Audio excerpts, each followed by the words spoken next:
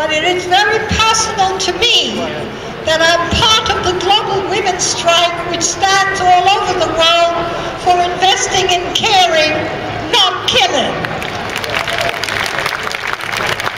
I'm also a member of the International Jewish Anti-Zionist Network.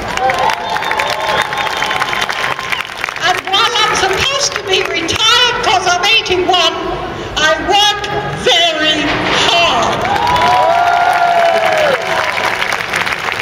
Now, I'm an avid listener to Radio 4. I just have the habit. And every morning of my life, I hear how the problem with the economy is that we are living too long. That means that I could solve the whole problem with the crisis if I only killed myself.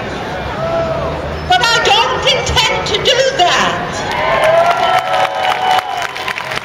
Because I have too much work to do. And because of the 81 years, I have been anti-capitalist for 80 of them. I know very well why they blame the crisis on us. Because they want you to work longer. You need to work. In spite of the technology that we have slogged our guts to build, we have to work longer now than we used to. And you have to work longer, they tell me, because you have to support me. Because the bankers have all the money. Now I want to make it clear they're not only against pensioners. They're against each one of us, and they give a different reason for it. The mothers are spending too much time taking care of their children when they should do a worthwhile job. Can you believe it? The new generation is not a worthwhile job. I'm against them for that.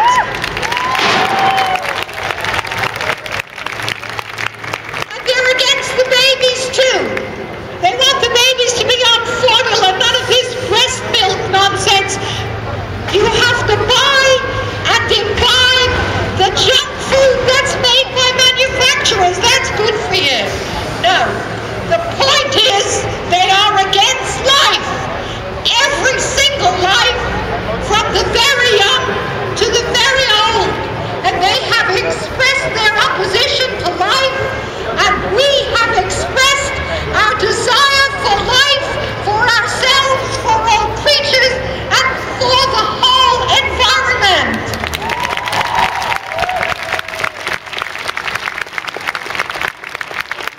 I want to say just two other things. I won't take too long. The first is that this is an occupation against capitalism. But we have to remember that there are occupations for capitalism, and I want to mention two. One of them is Palestine. They have to get out.